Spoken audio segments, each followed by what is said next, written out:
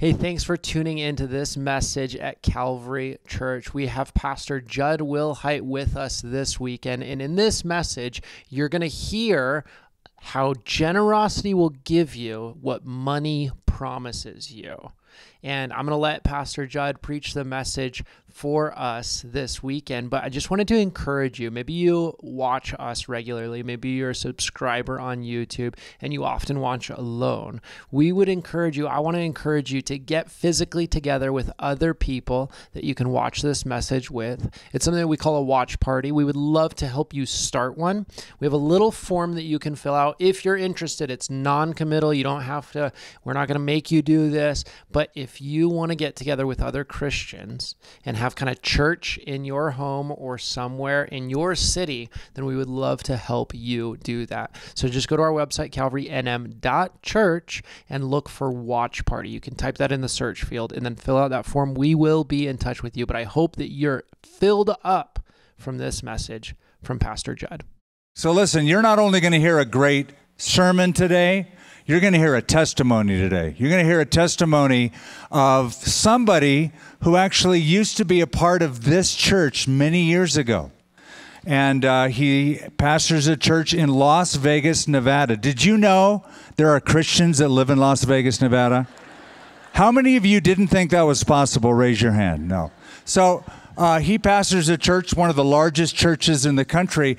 I actually just met Judd the other day. Friday was the first time I met him. And I didn't like him when I met him. No, I'm just kidding. I fell in love with this guy. And he was telling me on Friday just about his journey of faith. And it's going to be such an encouragement to you. But I'm going to ask his wife to stand up, first of all. This is Lori Wilhite. Now, Lori, would you stand up?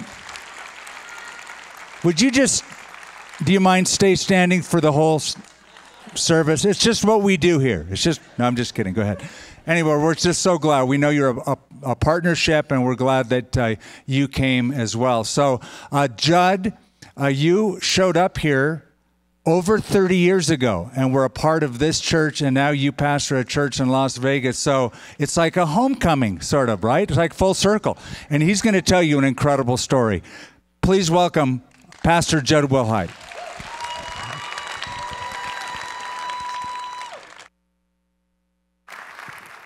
Calvary, what a privilege to be here, and this means so much to me. I'm telling you guys, this for me is one of the greatest moments of my life. To stand on this platform and to be able to share God's word with you after all the years. So as Pastor Skip mentioned, there are Christians in Las Vegas. It's just like everywhere else until it's not. I can remember when our kids were little, we pulled up to a stop sign once, and there was a billboard there, and it was 5 or 6 women, and they just had their bare backs showing on the billboard and bikini bottoms, and it said, "The hits are back." And my son, as innocently as he could, as just a little kid, he says to his sister in the back seat of the minivan, he says, "Emma, which naked girl is your favorite?" "Mine's the one with brown hair." And I remember like all the air sucked out of the minivan in that moment. And Lori and I looked at each other like, what have we done moving our children to Las Vegas? Oh my goodness. We're Texas kids. We were raised not too far from here in Amarillo, Texas. And we have now served in Las Vegas for over 20 years. It's been a huge blessing. God's grace is enough, and he has provided for us and for our families. But so much of our spiritual journey, or my spiritual journey, was really formed and shaped here at Calvary. I attended here. I was raised in Amarillo, Texas, as I mentioned, and went through like a 4-year drug addiction. I was pretty much a mess, a wild teenager, and at 17 years old, walked into a church for the very first time on my own terms, meaning my parents weren't making me go. I was going to learn more and explore, and that church saved my life. God used those people to save my life, to help me discover who Jesus was, to help me find sobriety in my life, to help me begin to grow in my faith. And about 6 months after that conversion moment, I moved to Albuquerque, New Mexico. And I'll never forget walking into Calvary and knowing this would be my spiritual home.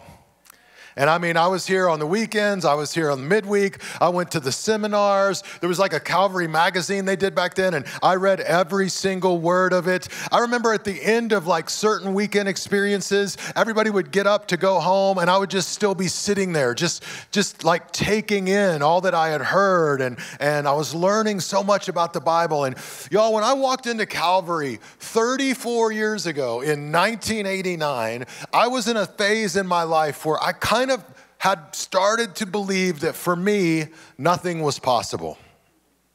It comes out of addiction. It comes out of all that brokenness. It comes out of all of that junk in my life. And what I was learning every weekend when I was here is that through faith and in Jesus, everything is actually possible.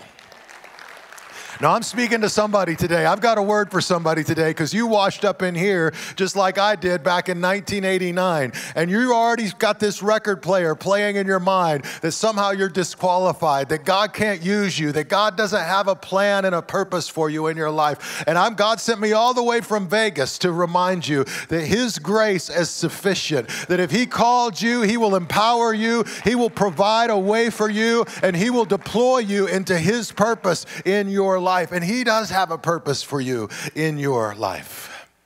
I'll never forget when I came here back then. I mean, Pastor Skip, I just need to say, like, thank you for being so faithful to God's word. Do you know how rare it is to have a pastor with such integrity and such a commitment to God and His word who leads so well? I mean, it's remarkable. And in many ways, like a once-in-a-generation kind of teaching gift and anointing over his life. And Pastor Nate and his incredible leadership and the whole team here. I mean, back in 1989, I remember I would come in and it was like scales were falling from my eyes every week. And it was God's word and the work that it was doing in my heart and in my life. I remember back then that Pastor Skip not only taught me the word of God, but he taught me how to study the Word of God for myself, which is in many ways the greatest gift. And what I want you to understand is you're a part of this church community. You are generous to this church community. You give your time, your energy, your talent, your financial resources. The fruit that this church community bears, you're a part of that. Which means whether you like Las Vegas or not, you're actually a part of the work that God is doing in Las Vegas, reaching people for Jesus Christ.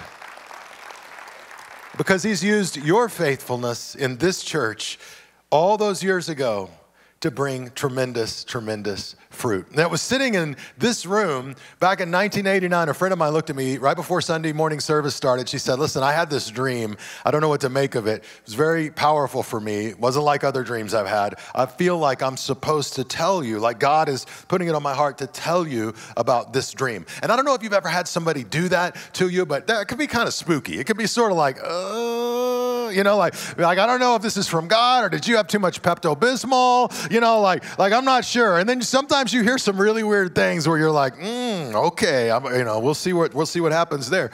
But my friend looked at me and she said, my dream, you were standing on the stage at Calvary and you were teaching.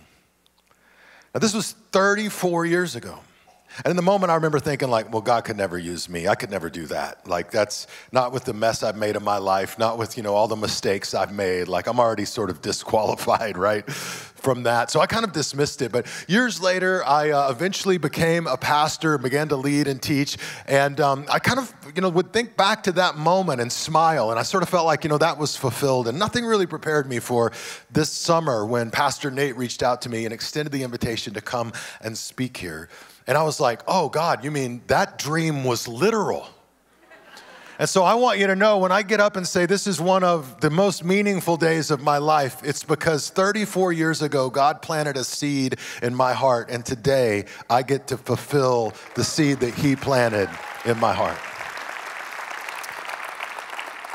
I mean, when Nate reached out to me, I was walking around our house and I just kept tearing up. And about 3 days in, my wife, she bumps into me in the hallway and she's like, are you still crying?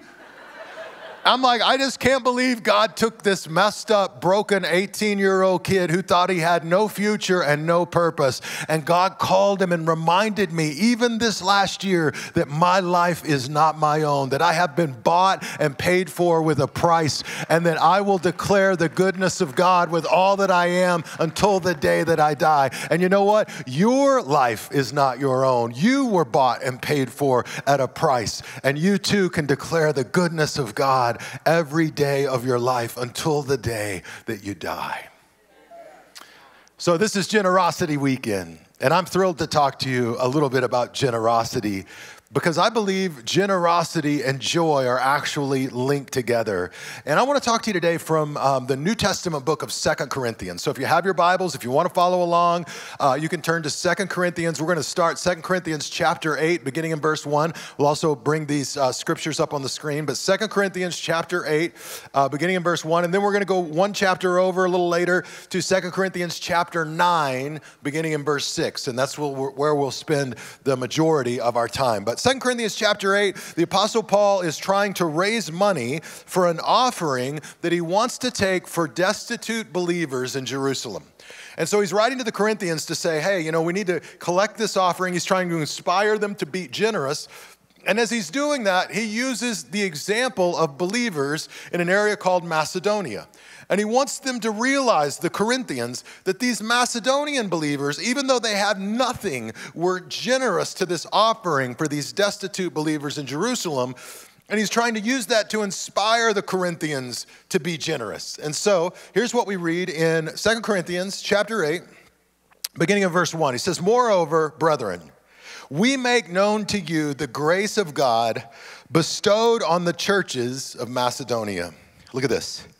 "That in a great trial of affliction, the abundance of their joy and their deep poverty abounded in the riches of their liberality." Now, I want you to notice several things here. First of all, they're in a great trial of affliction. But that trial of affliction, it ultimately worked together with their abundance of joy and their deep poverty, and all of that mixed together overflowed in incredible generosity. In fact, the Macedonians literally begged the Apostle Paul to let them be a part of the offering. Like they're only one click above the Jerusalem believers that they're raising money for, and they're begging to be a part of this offering. And they've got joy and they've got generosity. And here's the first thing we're reminded in this passage. How much money you have and how much joy you have are not correlated. The Macedonians had almost nothing.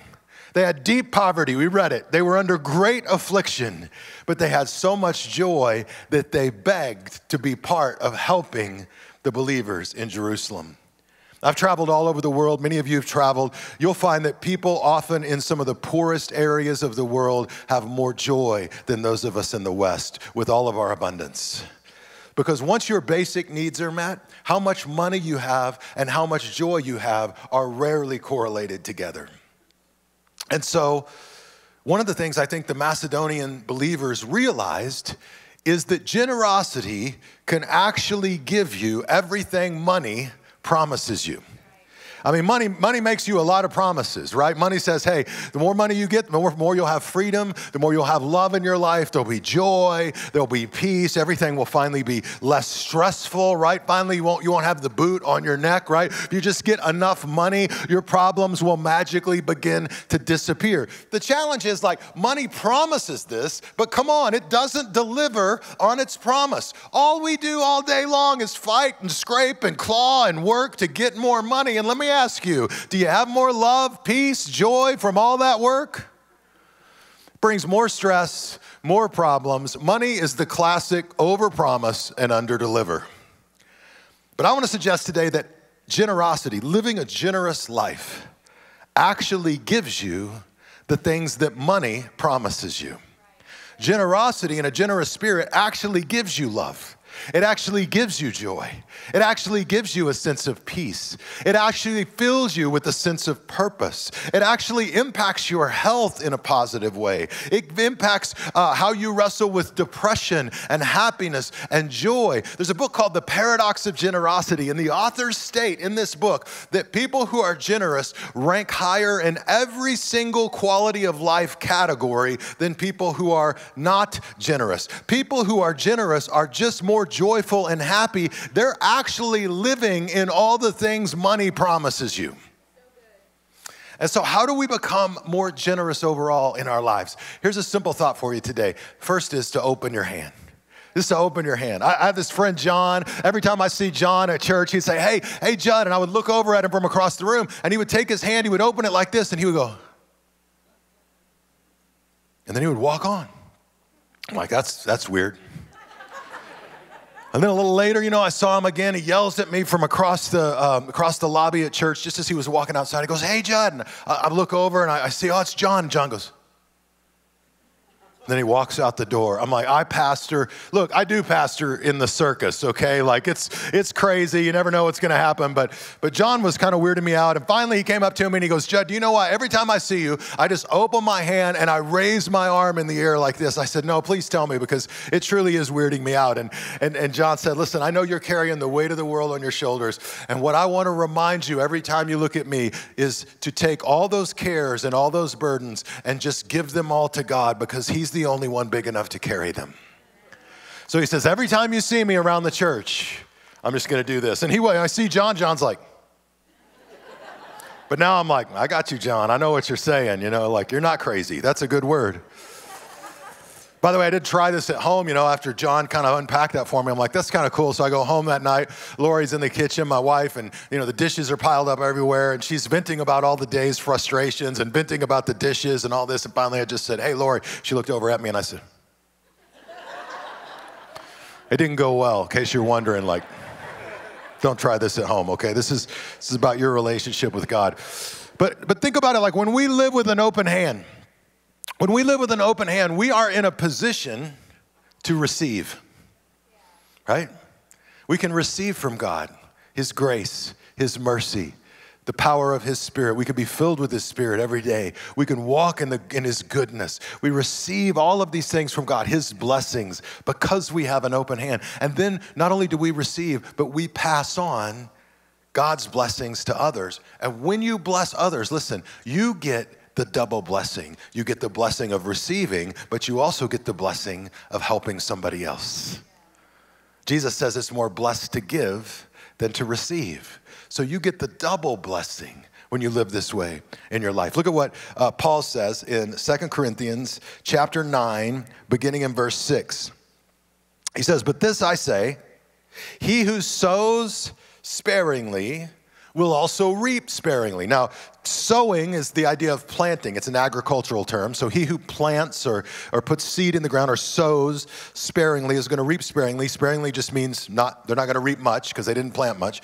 But he who sows bountifully, in other words, he who plants a lot will also reap bountifully.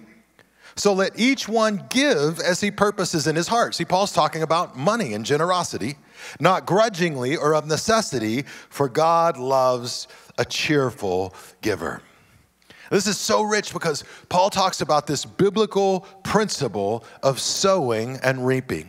The biblical principle of sowing and reaping is just this, that you grow what you plant, right? You grow what you plant. I mean, we see it in agriculture. If you go out and you plant corn, what are you going to grow? Corn, right? Right? If you go out and you plant tomatoes, you're going to grow tomatoes, right? And I think when it comes to money, Paul's saying, listen, if you want to reap bountifully, then you've got to sow bountifully. He's saying when it comes to their finances in your life, be generous to God, be generous to others, be a generous person, and you will reap the benefits of that exponentially in your life, right? God will bless you as you bless others. And I think it applies to more than just money. Like if you plant bitterness in your life, eventually you're going to grow bitterness up around your life, right? You're going to find yourself attacked by bitter people just as you attacked others with bitterness. If you grow up hate in your life, eventually hate will take root. If you plant that, it will grow up in your life. If you plant unforgiveness in your life, selfishness in your life, all of those things can start to grow in your life. But the reverse is true as well. If you plant love, you'll start to grow love in your life. If you plant kindness towards others, you'll start to grow kindness in your life. If you plant generosity towards others, you'll start to grow generosity in your life. Now, somebody right now is maybe thinking, well, that sounds like karma, right? You know,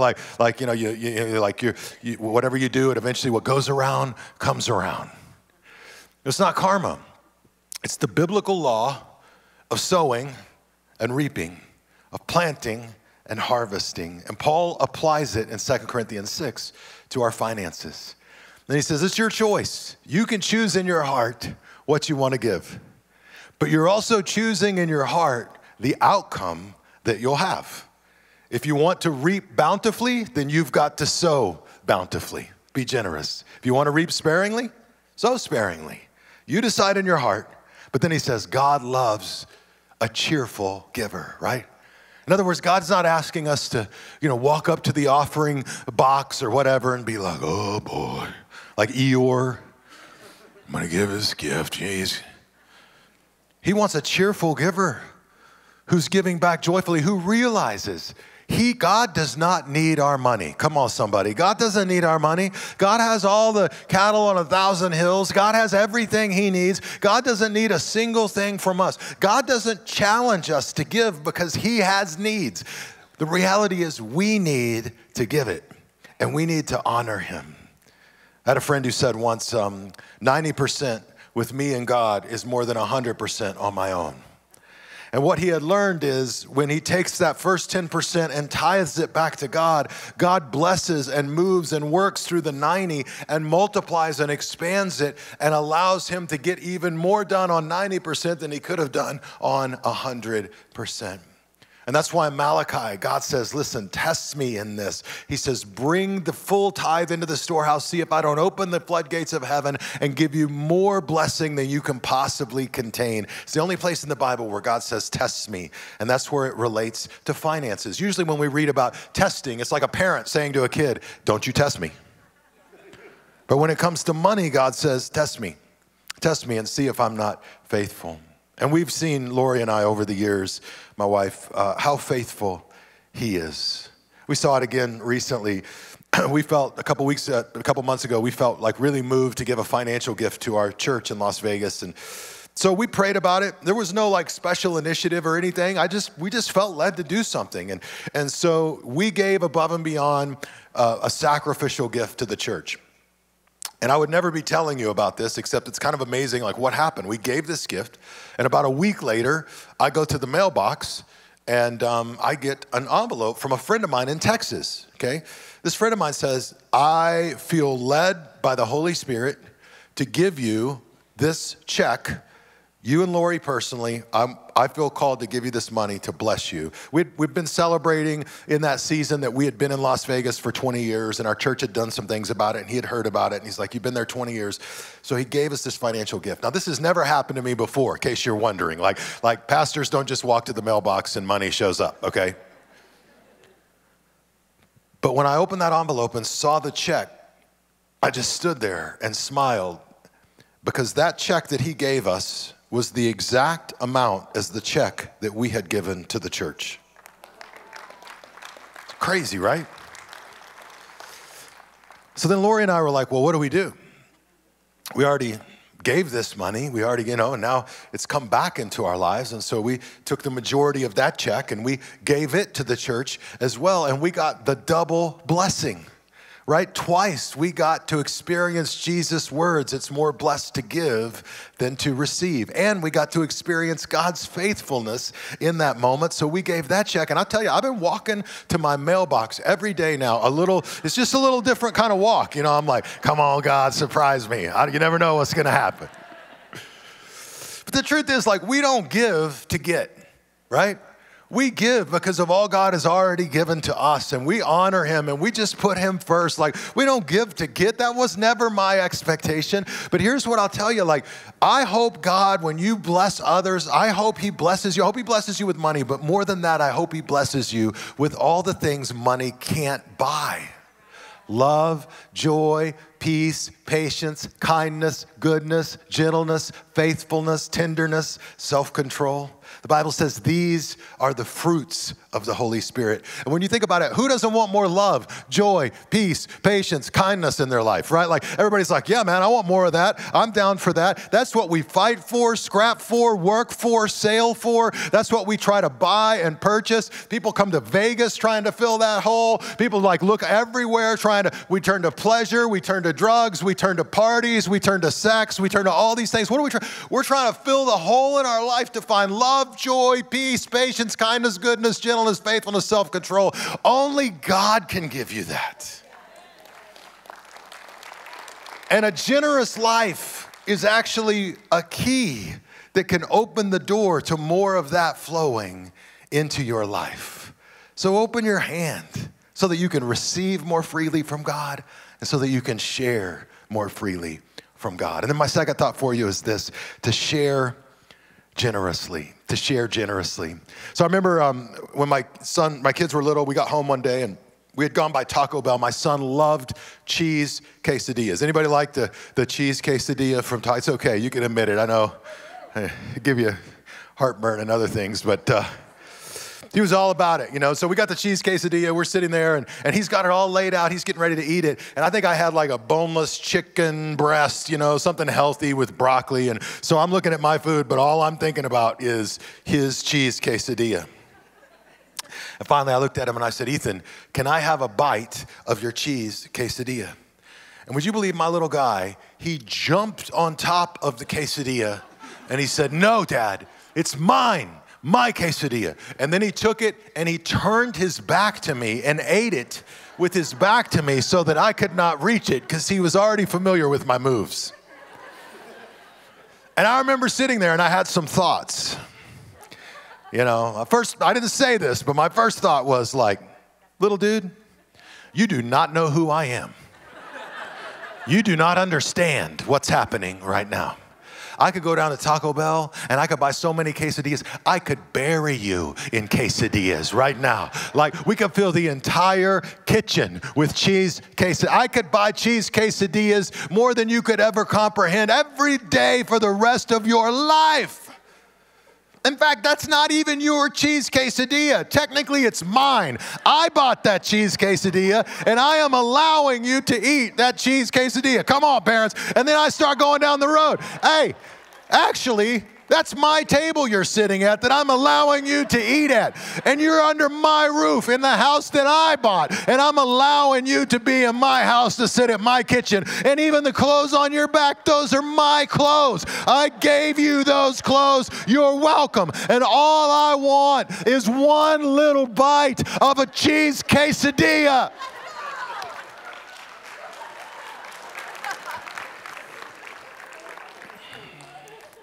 Instead, I was stuck. I didn't say any of this. I did think it, though. I was stuck with my chicken breast that night.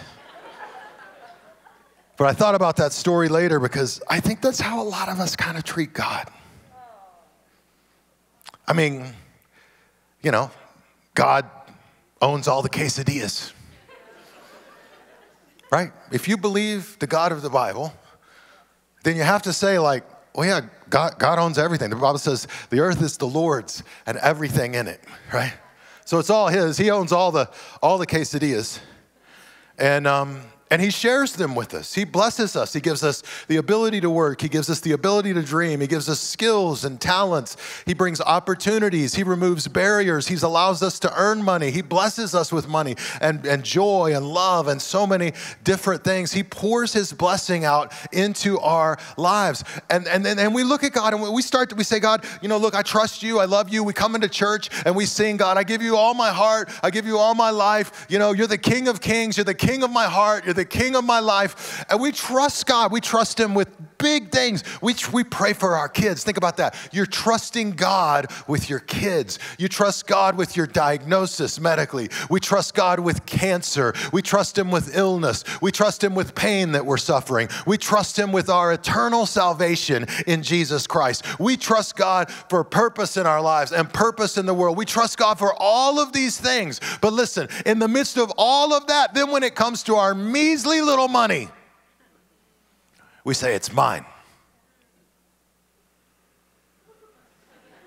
You keep your hands off my money. And I wonder if God doesn't look at us and say, oh, you don't know who I am, do you? Like, you've forgotten who you're dealing with. Do you think I want your cheap little tithe, your little tip money? Do you think I need that? I want to bless you and work in your heart. What I want is your heart. You give me your heart and I will give you everything else. The Bible says, seek first the kingdom of God and his righteousness, and everything else will be added unto you. So we trust him, and God takes care of the rest. In fact, look at what Paul says in 2 Corinthians chapter 9. Let's pick it up at the very next verse, beginning in verse 8. He says, and God is able to make all grace abound toward you, that you, always having all sufficiency in all things. Think about that. I mean, who doesn't want all sufficiency in all things? God can give that to you. That you may have an abundance for every good work. God can give you all that you need and then some. He can provide for you. So what are some ways that we can be generous? Well, I want you to briefly think about like 3 areas where we can show generosity. The first area is with our time. You know, some would say that time is the most valuable thing that we have. You've committed your time this morning, and I applaud you for it, to dedicate to God the first of your week, to say, God, I'm starting with you. I'm beginning at church. I'm going to Calvary. I'm I'm worshiping. I give you this time in my life. You've committed that to God. That's a great investment of your time. Maybe this week it means like having coffee with somebody that's hurting or struggling in their life. Maybe it's getting on a phone call with somebody, and maybe your phone rings. You know what this is about. Your phone rings and you're like, because you know they're hurting, and you know it could be a long phone call, and maybe it's extra grace required. Come on, somebody. And you're like, I'm going to be generous with my time right now, and I'm going to accept this call. What are you doing? You're being generous. You're investing in that relationship. Maybe it's with your family, your kids. Don't reach over those that are closest to you with all the things coming at you in your life. Maybe you invest in your kids, your cousins, your friend, your family that's right there, and you say, I'm just going to dedicate some time to them today. I'm going to be generous with it. The other thing that we have is not only time, we have talents. You have skills, you have abilities, you have spiritual gifts that God has given you, and you all have them. And you can use those gifts to help other people. That's what's going to bring you so much joy.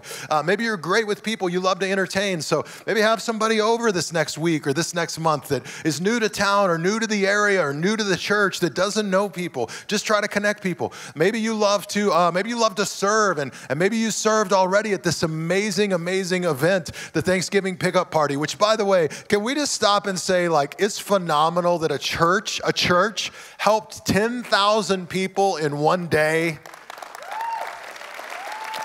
If you think that just happens everywhere, you're smoking something. That's special, and that's unique, and that's God doing amazing work through you. That's a lot of people showing up using not only their time, but their talents, right? And then we have our money. We have the money that God blesses us with, and we have the privilege to decide in our heart what we're going to give, how we're going to be generous, to give back to God, and to realize he loves a cheerful giver. I had the privilege in 1989 of learning what it meant to be generous with my money here at Calvary. And I remember coming in, and Pastor Skip did an amazing teaching about generosity all those years ago. I remember in that message, he said, you can't outgive God. And he just challenged us to tithe, to take 10% of what God was giving us and to tithe. And I can still remember sitting there and thinking, I have trusted God with my eternal salvation, but I won't trust him with my money. And what was funny about that is I didn't have much money. I worked at the beach water park. Does anybody remember the beach water park? Come on, man. Some of you, when you were kids, I was probably pushing you down the slide at the water park. I was the guy that was illegal, giving you a little, there you go, a little more. Fly on the bumps, you know. And I remember sitting in church after hearing Pastor Skip give this message back in '89, and I said, all right, God, next pay period, I'm going, which was a couple weeks away. I got paid every 2 weeks. Next pay period, I'm going to tithe 10%. I'm going to give that back to you. I made that commitment in my heart.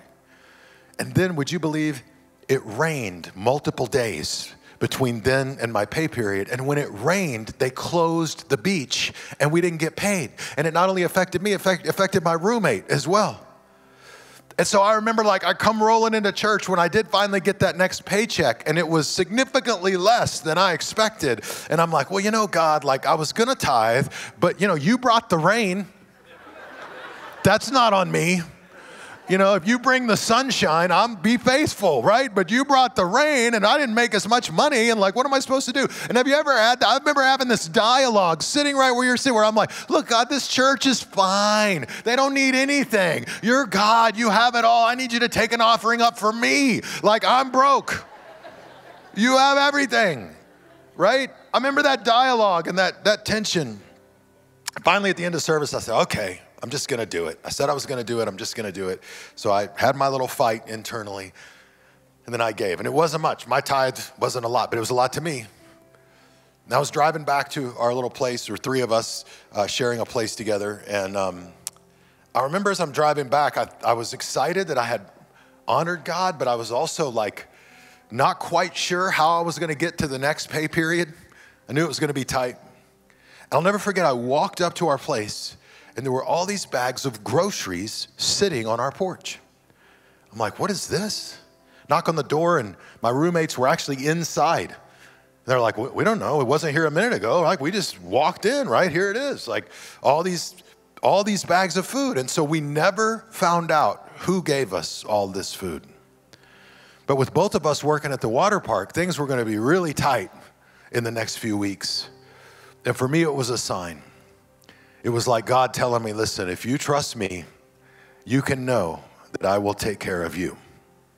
If you trust me, you will see that I will bless you and work in your life as you follow me. And that was 34 years ago. Friends, I've tithed for the last 34 years.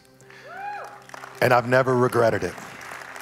I will tell you, for me, it has been the single greatest financial decision I've ever made in my life. And it's led to a lot of other great decisions. Tithing led me to start getting on a spending plan. Come on, somebody. Tithing led me to start living on a budget. Tithing actually spiritually encouraged me to realize I needed to start paying down some debt at different periods in my life. Later on, I made a lot of investments, even before I had much money. And I started making those investments because tithing taught me how to let go of money, because it's just a tool. And so I could also send it out in investments and just see if God multiplied it and brought it back. And I lost some, but I made some.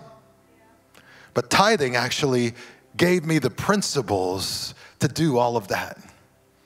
And God moved in it and blessed us in it. When I first started out as a pastor, we didn't have anything. My wife, Lori, and I would have qualified for welfare. Literally, like everything we had was given to us by somebody else. I remember I had a couch that somebody had given me. I had a bed somebody had given me. I had plates that somebody had donated to us, you know. And you think about how we start out, right? We don't have anything. I look back to those years. God taught me in those years to tithe, even when things were so lean. And you know what we call those years today when we look back at them? We call them the good old days. Because while we didn't have a lot of money, you know what we had? We had God, we had joy, we had God meeting all of our needs. Because all the money in the world won't get you the things that you really want in your life if God isn't in the center. Love, joy, peace. That stuff flows, and it flows from God. And generosity can start to give you the things that money actually promises you. So this week, I want to encourage you. Look at what's in your hand, your time, your talent, your money, and just say, God, how do I live generously with what you've given me? How do I invest generously? Live with an open hand and share generously. Let's bow and pray together. God, we thank you for your love. I thank you for each person who's here today. I pray you bless them in their lives, bless their families. God, inspire them and motivate them to follow you and trust you in everything in their life. So I commit them to you, and I ask that you do an amazing work. We thank you in Jesus' name. Amen. Wow, what a phenomenal message that was. I was encouraged by the fact that generosity isn't because the church needs something or because an organization needs something. Really, our generosity, learning to be generous, has so much more to do with our relationship, my relationship with the Lord, my relationship with finances. And so I hope that as you take a step of generosity, you find freedom from so much that you need to escape, whether it's anxiety or pain or worry or control in your life. We hope that you are blessed as you enter this journey of generosity. But if today's message was impactful for you, we would love to hear it and share that with others. So you can email us at mystory@calvarynm.church. And if you would like to give towards us as an organization so that we can all help get the word out to more people, you can go to calvarynm.church/give. But until next time, we love you and we'll see you then.